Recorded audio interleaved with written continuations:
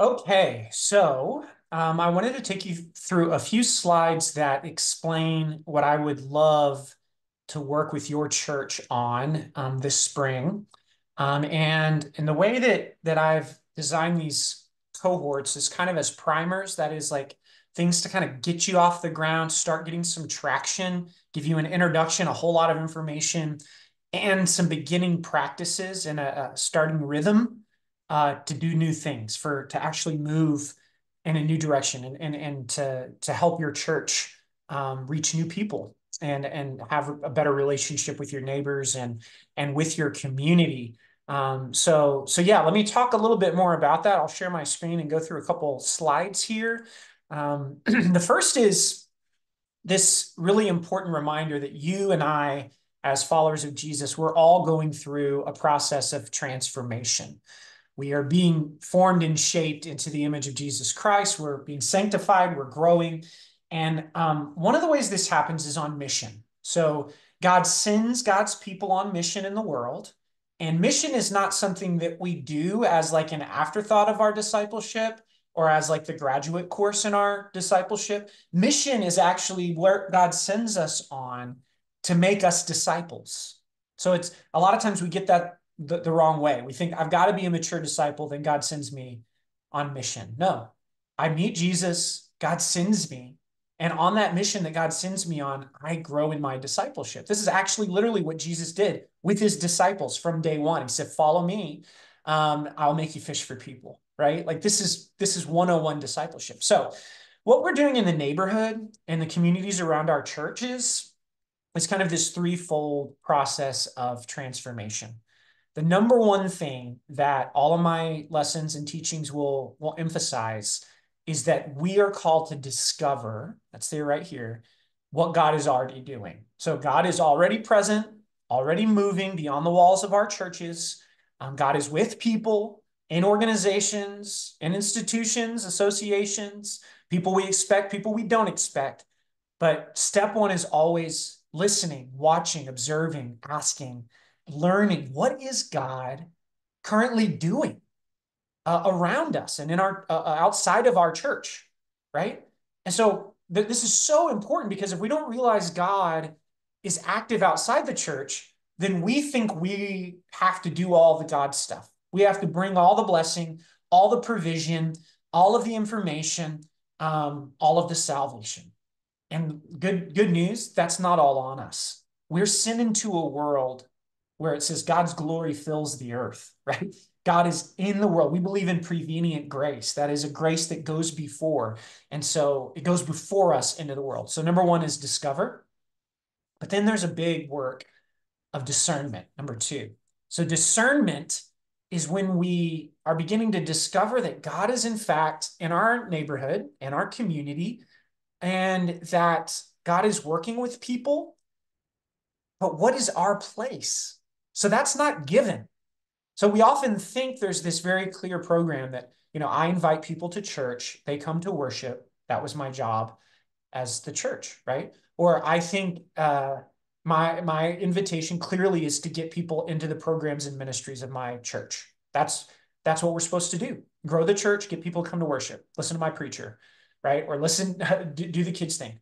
Friends, that's a maybe. Maybe God's inviting you to do that. And I would say certainly at some point with some people, God is absolutely inviting us to do that. Many times, God is inviting us to do something else. And that means it may be more, not what we expect. Are we willing to be transformed and discern? So discernment means that we talk to our neighbors. It means we listen to them. It means we pray.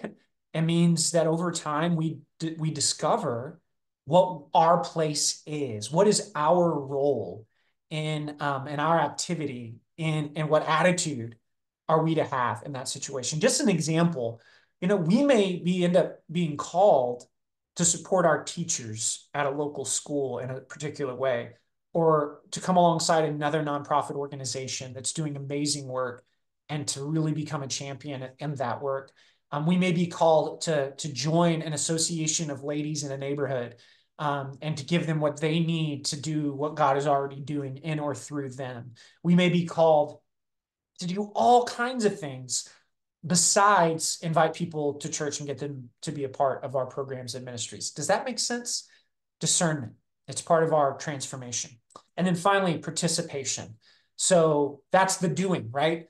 When we actually, and I can't tell you what joy and goodness here, excuse me, my sun is shining. I don't think you're looking at me, but um, the the excitement about being a part of what God is doing and what our neighbor is doing is transformative.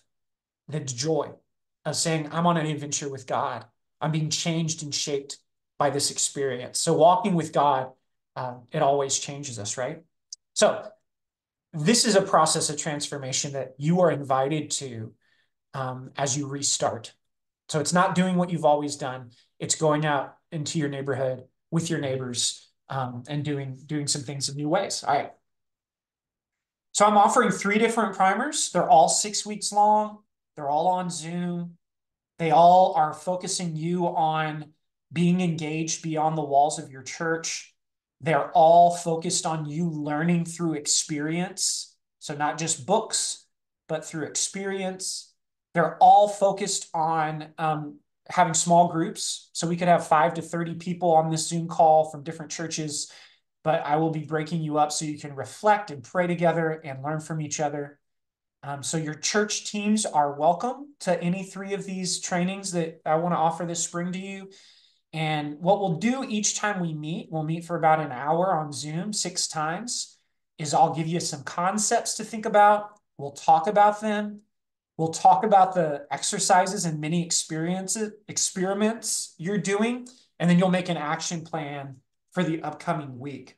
And so these primers are focused on your activity during the week between meetings. Does this make sense? You'll have homework and you will be placed in relationship with your neighbors each week. And we'll talk about how that looks different for each of these. Quick reminder of how this works. Like, if you're going to be successful, my experience in this new wineskin work with any church is you've got to be curious. You've got to be like hungry to learn. And so if you're coming into this with all the answers, or if you're still in a place in grief where you're just hunkered down and closed off, first of all, that's okay. But just recognize that, right? About yourself and give yourself time to heal. But be ready to be curious and be ready to be surprised at what God is doing and what God calls you to do. And if you're hungry for that and want that, you have a much higher rate of success than if you come in with all your assumptions and all your baggage. You know, we all do. This is just basic how we learn, right? No matter how old you are or young you are. Another reminder is this is a long-term commitment. And I don't mean like with me or with one of these primers, 6 weeks long. There are a lot of other things you can do with me going forward, but transformation is a long-term commitment. and moving beyond the walls and having a major shift in the way we live as church to build new wineskins, it takes time. It takes a long time. And so please don't come into this thinking you have kind of a quick and easy silver bullet or that it's going to completely line up with everything you've always done. Probably won't. And it's going to mean there's going to have to be a long time of change. And then the other thing is I have found that the sooner a community of faith invites people who are not a part of that community of faith to be a part of the learning and the discussion, the better. So if we wait to be all put together and nice and tidy, tied up with a bow before we engage our neighbors, number one, that's going to take forever and never happened. But number two, we just left our neighbors out of the most attractive and relational part, which is our own transformation, right? Let your neighbors in to see God transforming you, and let your neighbors in so you can see God transforming them. And so the sooner you can have neighbors be a part of anything you're doing in your life, in your family, in your church, do it sooner than later. Don't wait. Okay, here they are real quick. 3 different cohorts, all 6 weeks long. The first one is called the Intro to Neighboring. It's what it sounds like. It's how we begin your neighboring adventure at your church. I'll give you a toolkit of things that you can use church-wide, best practices for neighboring. You'll develop a church-wide calendar that gives you a neighboring emphasis. You may have already done this in your church. A lot of churches have. It's okay to do it a second, third, fourth time because there are a lot of people in your church who've taken it seriously. And some of them may be tired of it, but we'll try to make it as fresh as we can so that you can have a neighboring emphasis at your church. And you will, even at the end of the 6 weeks, host a neighborhood event or gathering, which gets people together from your neighborhood into your church or around your church or near your home. So that's what the intro to neighboring does. It gives you those tools. It sets you up to begin that adventure. And then there's the missional discernment primer or cohort. This one steps back a little and doesn't just focus on neighboring, but asks the question, what is God doing in my community? How am I being invited to participate? I have found working with over 30 churches over the last couple of years that we haven't done this. Most churches don't know the answer to that question.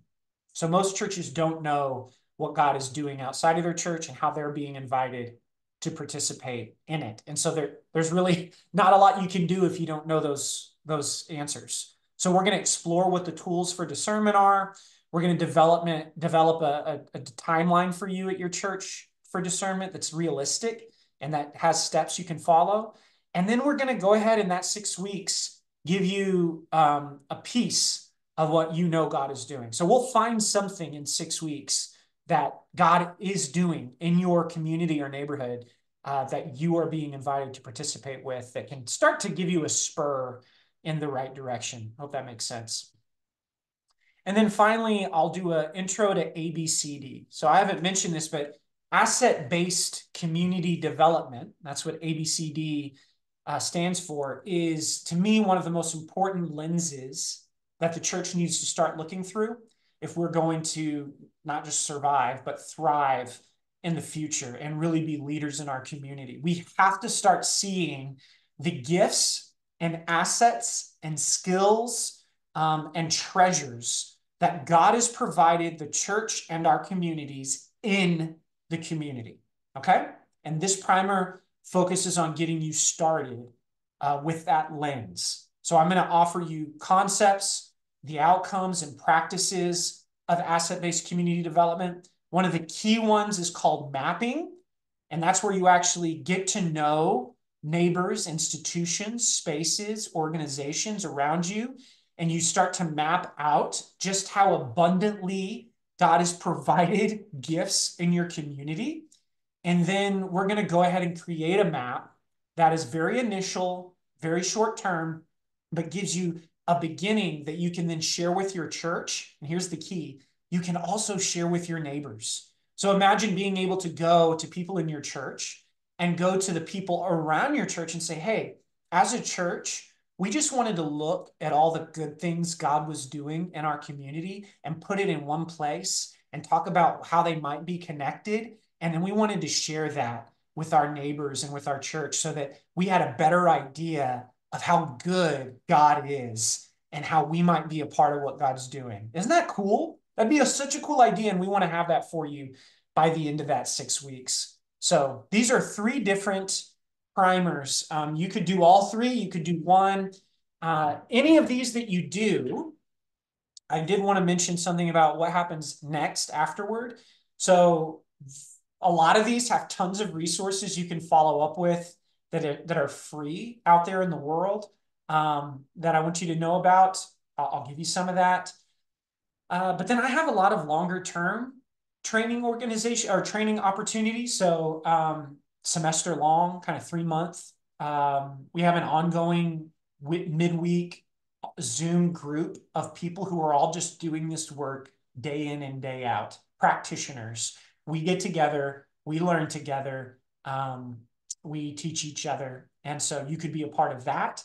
I do coaching. So I'd love to do one-on-one coaching with your church or with a team as you continue to go through this transformation. There's another cohort called the Good Neighbor Experiment that I highly recommend that I'm a facilitator for. Can be a church-wide way of getting to know your neighbors, uses a lot of the stuff I've talked about. We have within our own conference, the Transforming Communities Network. Hopefully you're hearing today from Abel, Bob, or both of them about TCN. and ways you can benefit from them. And then my final word is I just want you, as a churches and as people who have gone through so much loss, I want you to begin to enjoy the abundance and experience the discovery and adventure that God is offering you as a church out of the ashes, right? Out of this time of change and loss. So actually, let me share one more thing as we go on my information. I want you to reach out to Karen or to me so that we can be doing these adventures together. I, again, would love nothing more than to work with you in your church. This is part of my calling. It's part of my passion. I keep one foot learning about it in my own neighborhood and training others in my community, and another foot in the church, trying to offer what we're discovering and learning to church folks, because I'm a church kid and I love the church. So one more thing. Here we go. My information. Here's me. That's my phone number. That's my email address. Please reach out to me and let's work together. Much love.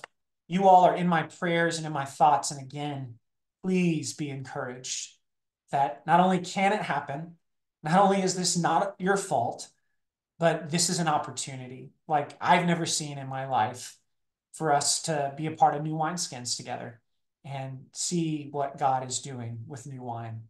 Much love to you all. God bless you. Hopefully, I'll see you all soon.